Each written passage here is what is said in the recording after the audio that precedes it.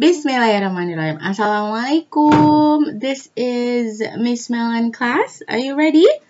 Of course you are ready. Alright, I'm going to give you a new thing for today. It's not new, but it's not also old, but we're just going to keep going, alright? This is English exam preparations for the 4th week of quarantine days. Can you imagine that? It's almost a month. Oh my god, we're doing good. Keren juga kita ya, bisa bertahan sampai sejauh ini. So I hope it will give us a good result. Kalau kita konsisten, kalau kita bertahan, hasilnya insya Allah baik. Okay guys, so welcome to the class. Miss Melan class for April 6, 2020. It's about to begin. There is a tropical tree named tamarind that is widely spread in several regions around the world. It produces a paste-like sweet-sour fruit. The young fruit has a green and sour pulp. As it ripens, the pulp becomes more sweet-sour and turns paste-like. In the Middle East, Southeast Asia, Mexico, South Asia, and the Caribbean, people use tamarind pulp to cook. The leaves and seeds of tamarind are edible too. They can be used in sauces, desserts, chutneys, marinades, and drinks. Tamarind pulps are also becomes one of the ingredients of Worcestershire sauce.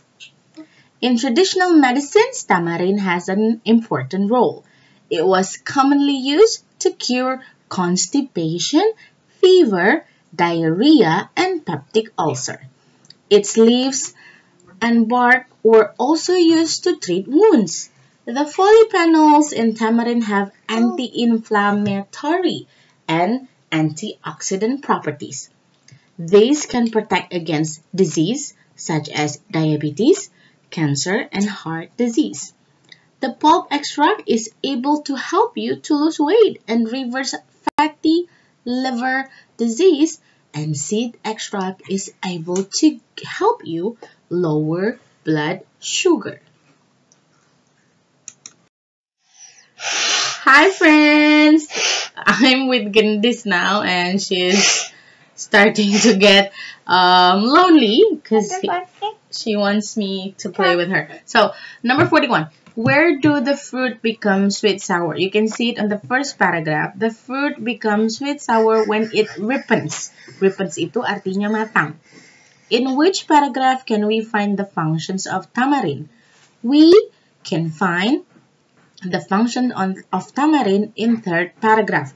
Nah, di yang sebelum-sebelumnya teman-teman banyak yang lupa untuk menulis jawaban esai dengan setengah pertanyaannya. Maka di sini Miss Melan ingatkan lagi ya. So, ambil setengah pertanyaannya. We can find the function of tamarind in third paragraph.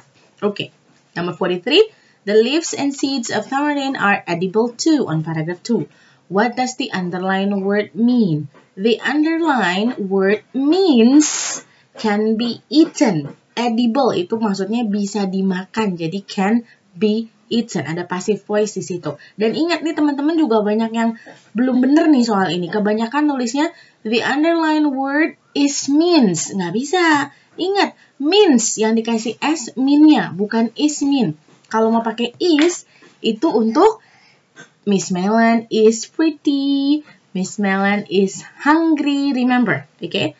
Number 44. How does tamarind protect us against heart disease, cancer, and diabetes? So, the pink line, garis yang pink ini nanti bisa dilihat ya di teks yang tadi Miss Melan bacakan. The pulp extract is able to help you lose weight and reverse fatty liver disease. And the seed extract is able to lower blood sugar. Sorry, Miss Melan akan benarkan ejaan yang ini nanti ya. And then, the next one, combine the two sentences using if clause. Ada dua, we consume tamarind regularly, we are healthy. Jadi gimana gabunginnya? Remember, kalau ada satu yang present tense, masukkan will-nya atau may. If we consume tamarind regularly, koma, ini penting, komanya, we will be healthy. Alright? Hmm? It's the beginning. You have an announcement here. Saturday, 1st April 2019. There is a major engineering work taking place on the above date.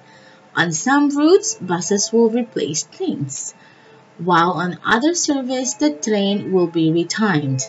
The details for this are on the notice board by the exit gate as usual. Thank you. So, what is this talking about? Kalau pertanyaannya adalah where, so where is this going on? So, for me, it's at a train stations karena the trains will be retimed. Jadwal-jadwal keretanya akan di-retime, diwaktukan kembali atau di-reschedule. And then the announcement is intended for of course, the train customer. Consistence, train and train. Train engineers itu adalah insinyur-insinyur keretanya. Mungkin maksudnya masinis. Bus customer, no, kan nanti bus itu yang akan menggantikan si trainnya. And then pedestrians itu berarti pejalan kaki. And then number 3, buses will replace trains mean the underlined word is closest in meaning to substitute, menggantikan. Karena kalau produce, memproduksi, make, membuat, give adalah memberi.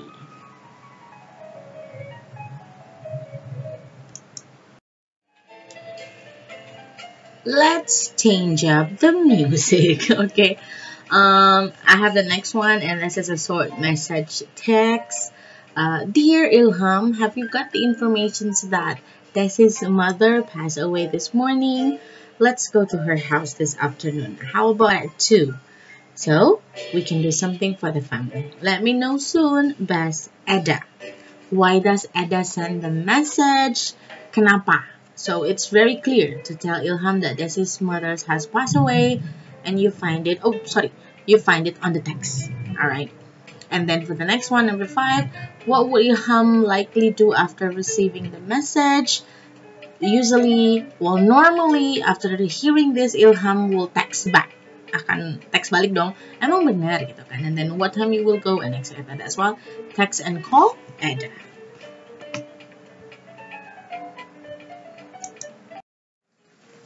And now we have another text. It's an invitations text, okay? Let's read it.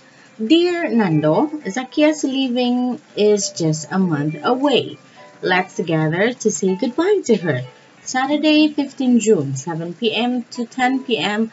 Paradise Resto, Jalan Tentara Pelajar number 10, Yogyakarta. RSVP to IU at 0813-9178-95632 by 10th of June. So Nando is invited to come to a farewell party because you have leaving and you have goodbye. Farewell itu artinya pisahan. Kalau welcome, welcoming, housewarming itu semua datang sifatnya. Pesta kedatangan, kemudian selamatan rumah baru, birthday Anda tahu. Number 7, let's gather to say goodbye to her. The underlined word is closest meaning to meet, gather, together. Biasanya seringnya dengarnya itu kan, karena gather itu artinya ketemu, berkumpul. Kalau find itu adalah mencari, come itu datang, create adalah menciptakan. Saatnya narrative text. Kita mendongeng dulu ya. Okay. A group of swans landed on a beach where a crow was hopping around. The crow watched the swan arrogantly. He came closer and said, "You fly graciously. All you know is how to flap your wings. Can you glide? Can you do acrobatic in the air?" "No, that's impossible," he laughed. "Let's compete. I'll show you what flying real is." The swan agreed and both launched themselves into the air. They began flying while making derisive comments on the swan's manner of flying. The crow flew around him. They kept flying and flying until the land was lost to sight, and the water stretched endlessly everywhere. Slowly, the crow started to give less comments and finally stopped. He felt tired, and it made it hard for him to fly. He struggled not to fall into the water. Seeing the tired crow that started to touch the water several times, the swan asked, "Is that another trick? Why do you keep touching the water, brother?" "No," cried the crow. He was very tired so that his desire to show off had completely gone. "I'm in trouble. A curse on my boasting. If you are not willing to help me, I'll drown." Looking at the crow, the swan had pity on him. Then he took the crow on his shoulders and flew back to the shore.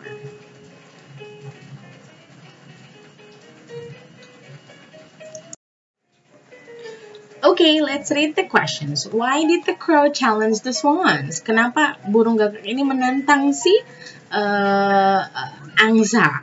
Di paragraf pertama tuh ada kalimat yang bisa nge-glide nggak?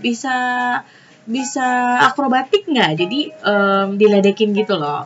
Kalau angsa tuh terbangnya tuh cuman graceful gitu, cuman anggun doang. Makanya dia merasa ingin menantangnya karena dia berpikir bahwa cara mereka terbang itu sangat membosankan. He thought the way they flew was boring. Nanti lihat warnanya ya. And then, while making the received comment on the swan's manner of flying, the underlined word is closest in meaning to nice, funny, cheerful. Itu semuanya positif. Like, gak bisa kita masukin ke dalam kisah ini karena si crow dari awal sudah tahu dia itu mengejek. Dan itu maksudnya adalah sarcastic. Terus number 21. What would happen if the swan did not help the crow? Well, the crow would fall into the sea karena ada kata the crow itu I'll drown. Nanti aku tenggelam seperti itu. And then number 22, what can we learn from the story? Kita bisa belajar apa? Well, basically, do not underestimate others. Nggak usah ngerendahin orang lain atau situasi ya, karena pada dasarnya si crow ini ngerasa bahwa angsa yang lagi tenang itu tuh karena nggak bisa apa-apa gitu loh. It's not like that. Kalau yang A, we have to do our best in any situations. Yes, tapi bukan ini ceritanya. Flying is not an easy act. Well, for the birds are. And then help others to fly better. No, bukan itu maksudnya.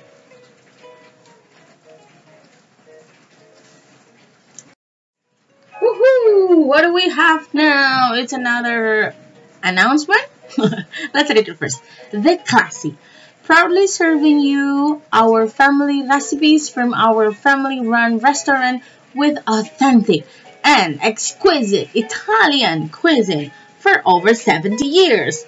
We are special, so are you. Parties for any occasions, $25 per guest.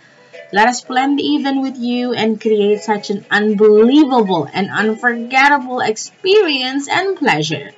Our restaurant is the perfect place with the perfect ambience for your private or corporate events. Many of those who have visited us and experienced our cuisine return. Those who have moved from the area will surely make a visit to recall the amazing experience they have had in the Classy restaurant. Cocok memang musiknya. Sorry, focus. Grab your phone and contact Joe at 574-098-1208. Our location 096 and Adventi Boulevard 222, Dallas, Texas 75215. Telephone 214-312-4444. Oh, it's an advertisement. Okay, let's check it out. How does the restaurant management describe themselves? Di teks ada yang udah misalkan garisin, yaitu ada kata a family-run restaurant with authentic and exquisite Italian cuisine. Jadi dia spesial masakan Italia dan sudah jalan family run, jadi sudah turun-temurun dari keluarga. And then number 9, the restaurant might be interesting for those who enjoy Italian cuisine, yang suka yang suka sama makanan Italia dong. Kalau yang suka Italia berarti maksudnya suka sama negaranya gitu, nggak berarti suka sama makanannya. Alright, and number 10, many of those who have visited us and experienced our cuisine return. The sentence suggests the food in the restaurant is so delicious that people want it again and again. Jadi orang-orang yang sudah berkunjung itu akan balik lagi karena makanannya itu sangat lezat. Jadi orang mau datang lagi dan datang lagi. Kalau to itu lebih kepada juga. Nearly itu hampir. Almost juga termasuk hampir. Jadi karena lezat gitu ya. Okay, now we have another descriptive text. Sorry. One of the most famous places to shop in Semarang is Johar Market. Johar has an average of 30,000 customers every day. They receive orders for all kinds of things. Once they became the biggest market in Southeast Asia because of the number of the orders they received. The market, which was built in 1936, is located in the downtown of Semarang, close to Tugu Muda Monument and Simpang Lima and the city park.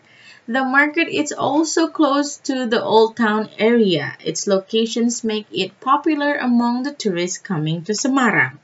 The market provides buyer with various things, such as fruits, vegetables, groceries, pottery, fashions, fish, meat, and tasty food. In short, you can find almost anything you need in this market. You can even find old cassettes and books. One special thing about this traditional market is that you need to bargain when the sellers tell you the price. Stop it. Stop dulu. Okay. Okay. The bargaining process can take some time, but it is just like a culture that both the seller and the buyer enjoys. Some buyers even try to bargain for 50% off the price told by the seller. I'm sorry guys, this just passed by. Okay, but I hope you can still hear me, okay? Which paragraph tells us about the things sold in the market? It's on paragraph 3. Apa aja yang dijual? Buyers with various things and everything. The bargain process can take some time. Bargaining. The underlined word means bargain itu tawar. So it's asking for less than, oh ada di situ, sorry, aku baru tunjukin. Asking for less than the given price. And number 13, what is the intentions of writing the text? Tujuannya. A, to promote. This is not a advertisement, bukan iklan. To describe the exact locations, not really, nggak dideskripsikan secara tepat. And then number 3 juga, to persuade itu juga buat iklan. Ini enggak, dia kayak recount, kayak retelling aja. So the answer is to provide the reader with the brief information about Johar markets. Number 14, buyers should bargain if they want to get a cheaper price. Jadi di sini keluar conditional if yang kemarin ya.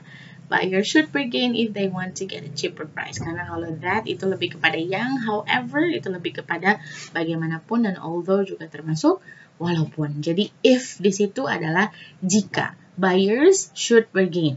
Pembeli harus menawar jika mereka mau mendapatkan harga yang lebih murah. Akhirnya kita punya procedure text. How to cook rice. Number 1. Wash the rice twice in a bowl. Number 2, then put the clean rice in the inner pan. Number 3, pour water to the inner pan. Adjust the amount depending on your preference by following the marking inside the inner pan. It shows the required amount of water. Number 4, before putting the inner pan into the body of the rice cooker, wipe rice the outside of the inner pan. Place the inner pan into the body. Turn it slightly to the right and left until it fits and sits properly. Number 5, close the outer lid tightly until it clicks. Number 6, then press the cook or power button and wait for 15 minutes. When the rice is finished, the indicator lamp will turn green. Okay, let's answer the questions. What might happen if you do not follow the third instructions? Ada yang sudah misalnya tandai di third instructions-nya itu terkait dengan airnya. So, kalau masak nasi, airnya berarti terkait dengan nanti nasinya mau lebih keras atau lebih lembut gitu. Kok lebih lembut sih? Lebih empuk, lebih tanak atau apa bahasa Indonesianya. So, the answer is going to be the rice might be too soft or too hard. Terlalu empuk ataupun terlalu keras. Number 16, What should we do before closing the lid? Ada di situ yang Miss Melanie warnai pink juga di tahap yang ke 3 atau 4. Kemudian jadi before closing the lid, sebelum nutup itu ada apa yang harus kita lakukan, yaitu memasukkan panci yang buat di rice cookernya itu ke dalam mesin rice cookernya. Kok mesin? Ya rice cookernya lah ya, secara tepat, jangan sampai geser atau gimana. Lalu turn it slightly to the right. The underlined word is closest in meaning to. Slightly itu maksudnya a little, karena slight, dikit. Kalau heavy itu berat, kalau light itu ringan, long itu panjang. Number 18, when do we know that the process of the cooking has finished? Kata kerjanya adalah finish, selesai. Kata kuncinya adalah finish. Dan itu di bagian terakhir ada the indicator lamp turns green. Kalau sudah matang, lampunya akan berwarna hijau.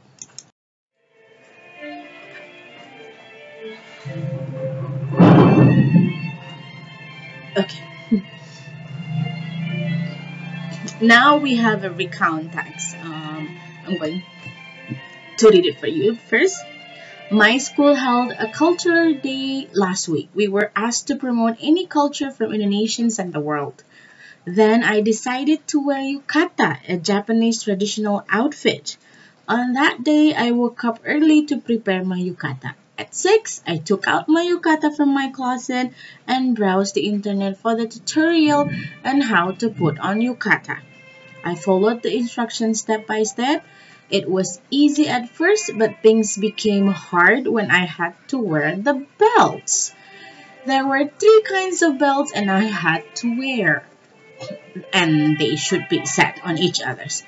I failed to put them on several times. I got annoyed and stressed since I had to go to school at 7. Later, I tried my best to finish it quickly and went to school. After I arrived at school, many of my friends praised me. They said I look unique and pretty in yukata. I was so happy until I felt something tickling my foot. It was one of the belts. It came loose and fell at my feet. I felt very embarrassed because many people were looking at me. Because of that, I almost slipped over it. Fortunately, one of my teachers saw the incident. She took me to the teacher's office and helped me to fix it. She put on some pins to secure the belts. For me, this things is, for the topic is quite weird ya. Topiknya tuh sebenarnya jadinya loncat. Pertama dia ceritain hari budaya, tapi tahu-tahu fokusnya adalah menjadi sebuah ada kejadian dengan bajunya dia. But for me, topic is what comes in the first. Topik itu berarti kan apa yang diomongin dari awal, dan buat Miss Nancy tetap a culture day at school karena memang ada hari itu. Cuman di dalam hari budaya itu dia kena masalah dengan bajunya. Mungkin ada beberapa pendapat nanti yang akan bilang bahwa ini tuh an incident with yukata. But let's see what your teacher's gonna say, okay? And then number 24, according to the text, we can assume that it was the first time for the writer to wear yukata. Jadi ini baru pertama kali dia pakai karena ada kata apa di situ? Browse internet untuk pakai tutorialnya. Berarti kan itu kayak baru pertama kali. Okay, number 25, I almost slipped over it. It-nya itu di situ apa ya? The loose belt. Jadi ada sabuk yang kendor. Ada di situ. It was one of the belt. It came loose and fell at my feet. So how did the teacher help the writer? This one, by using some pins to secure the belt. Pins itu adalah penitinya. Ada di kalimat akhirnya. Okay? And I'm going to read for you again. Champion instant oatmeal, pineapples, and cinnamon. The new combinations of the tart sweetness of pineapples and subtle spice of cinnamon is now ready. The Champion instant oatmeal new flavor is made of 100% whole grain Canadian oats. This will become one breakfast you can enjoy. One package of Champion instant oatmeal, 33 grams, supplies up to 30% of the daily amount of fiber to help reduce cholesterol. Nutrients facts: per 1 packet, 33 gram. Amount per serving: calories 120, fat 2.5 gram, percentage of daily value 2%, and then trans fat 0 gram, daily value 2%, saturation fat 0.5 gram, cholesterol 0 milligram, sodium 160 milligram, daily value 7%. Carbohydrates 26 gram, 9%. And then fiber 2 grams for 8% daily value. Sugars 9 grams, and then protein 3 grams.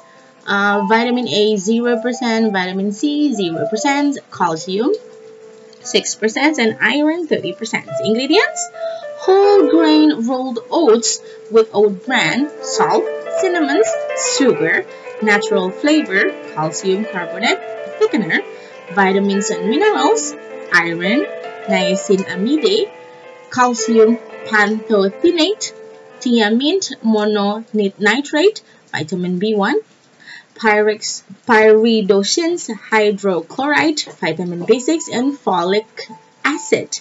Contains oat and soy ingredient. May contain wheat. Now we have questions number 27. The text provides the reader with the answer is supposed to be A, because you have to pay attention on the nutrition fact. Like it's like the fact in the nutrition. Karena ini text label kan, jadi kita harus memperhatikan kata fakta-fakta nutrisi yang ada di situ. Jadi lebih seperti itu. And then number 28, the product is suggested to be consumed at the beginning of the day. Karena yang misalnya tandakan di sebelumnya, di warna ini, nomor 28, adalah ada kata breakfast. Jadi oatmealnya ini dimakannya di saat breakfast, berarti at the beginning of the day. And then number 29, the product is a significant source of iron. Karena di label itu, teman-teman bisa lihat bahwa iron itu paling banyak jumlah presentasinya, yaitu 30% atau 30%. Vitamin A 0, thiaminnya itu bahan-bahan yang ada di bawahnya, and then kalsiumnya itu cuma 6. Jadi significant source-nya untuk iron karena asumsinya di sini 30%. Alright. 30. The daily amount of fiber to help reduce cholesterol. Kita semua tahu bahwa kolesterol itu harus dikurangi ya. Hadirin sekalian, berarti maksudnya adalah decrease, karena decrease jatuh ke bawah. Tapi kalau increase itu berarti naik. Give memberikan, add menambahkan. We go to the next one. You have an announcement, or you can say this is also an invitation because you can read the invited words in there. All 7th graders' parents, you are cordially invited to Market Day 2019, SMP Indonesia Jaya. Day and date, Saturday, 20th June 2019, time 8 a.m. until 11 a.m. Venue, schoolyard. There are more than 40 stands selling food, beverages, and other products made by the student. Fresh vegetable and fruits coming from the school farm are also available. Come and support the kids to be successful entrepreneur in the future. Okay. So, questions number 1, biasanya ini selalu nongol, why did the student issue the text? Issued, kenapa dikeluarin, kenapa dijadiin isu, itu maksudnya. So, jawabannya, to invite parents to attend the market day. Selamat datang di Suara Las lagi, karena di situ ada kata invited dan ada kata parents. So easy as that, okay? Number 32, there are more than 40 stands selling food, beverages. The underlined word it's similar meaning. Similar meaning berarti kata-kata yang mirip, kata-kata yang sama. Dan balik lagi, food, beverage. Biasanya kalau ada makanan ya ada minuman. Karena vegetable itu masuk sebagai food, meals itu juga makanan, artinya itu masuk sebagai food. Dan fruit juga artinya makanan, masuk sebagai food. 33. By reading the text, we can conclude that the students of SMP Indonesia Jaya are also trained to be a farmers. Mau dijadiin petani. karena ada kata ini, school farm. Jadi produk-produk yang dijual itu datangnya dari school farmnya, dan mereka diharapkan bisa menjadi successful entrepreneur in the future, supaya bisa jadi pengusaha di masa depan. Dan kalau yang A, painters, berarti pelukis. Hunters, berarti pemburu. And then singers, yang artinya penyanyi. So romantic, right? At this number, the rain is suddenly pouring down, so it's kind of living up the moment. Okay, guys, so you have a wish card in here. I'm sending you the best wishes for a quick recovery. There's a flower in there. Very nice. So what is the intentions of sending the text? Remember, intentions itu sama dengan propose, tujuan. Of course, to wish the recipient to get well soon, karena ada kata wish dan ada kata quick recovery, get well soon, itu sama. Okay, and then kalau yang A, to ask the recipient to come quickly, no. And then C, to praise, untuk memuji. Okay, this is not. Lagi sakit, lagi sembuh, lagi mau sembuh maksudnya, bukan untuk dipuji tapi untuk didoakan. And then to the congratulates, not even close. And then number 35, I'm sending you my best wishes for a quick recovery. The sentence shows that the recipient is not in a good health at the moment. Kenapa kita ngirimin ini? Karena kalimat di atas itu, I'm sending you, berarti menunjukkan bahwa yang nerima ini sedang dalam keadaan yang tidak baik di kesehatannya. Jangan juga bilang critical, karena that's like too much, karena terlalu. Tapi kalau bad, kalau lagi bad health, kesehatan yang lagi buruk, nggak bisa dibilang gitu juga sih, karena di sini ada kata not, jadi nggak mungkin not in bad, berarti tidak sedang, tidak, no way. Kalau not in happy health, bukan itu maksudnya. Kita lanjut ya.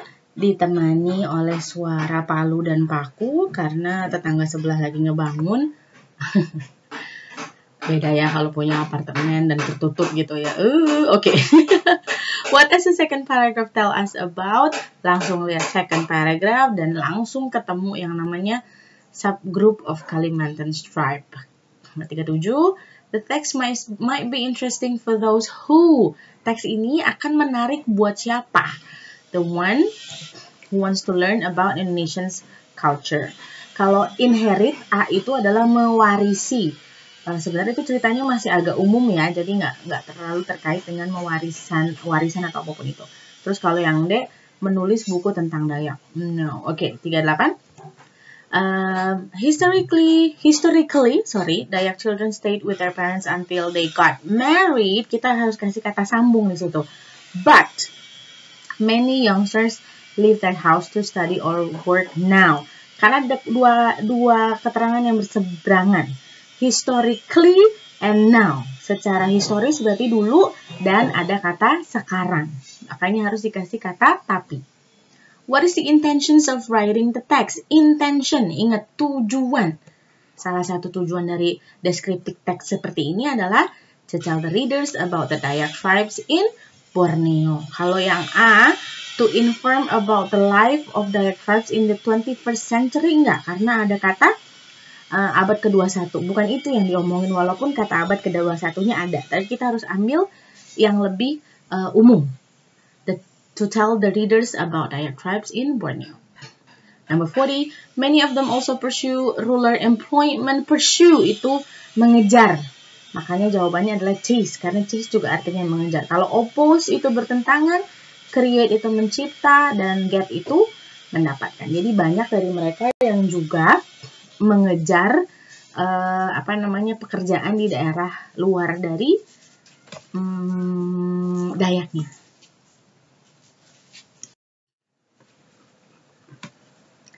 Dayak are the indigenous people of Borneo Island. Many of them live along large river banks. the Austronesian language family becomes the root of their language. The populations of Dayak people in Indonesia had reached 2.2 million in the 21st century. There are many subgroups within Dayak tribes. However, the lines of differentiations between them are often difficult to build. There are several famous subgroups of Dayak, such as the Kayan, or usually called as Bahau in Kalimantan, the Kenya, the Ngaju, the Bidayu, and the Iban. They are all widely spread in Kalimantan and Sarawak. Historically, Dayak people lived with a few hundred members in longhouse communities. They trace their descent through the male and female lines. The children would live with their parents until they got married, since the family was the basic unit. Although there was lack of unity between groups because of the difference in language, custom, and marriage, a boy could choose his bride outside his own village. Later, he would live in his wife's community. Nowadays, however, many young Dayak women and men leave home before they are married to study or work in urban areas. Many of them also pursue rural employment, such as at timber camps and oil palm plantations.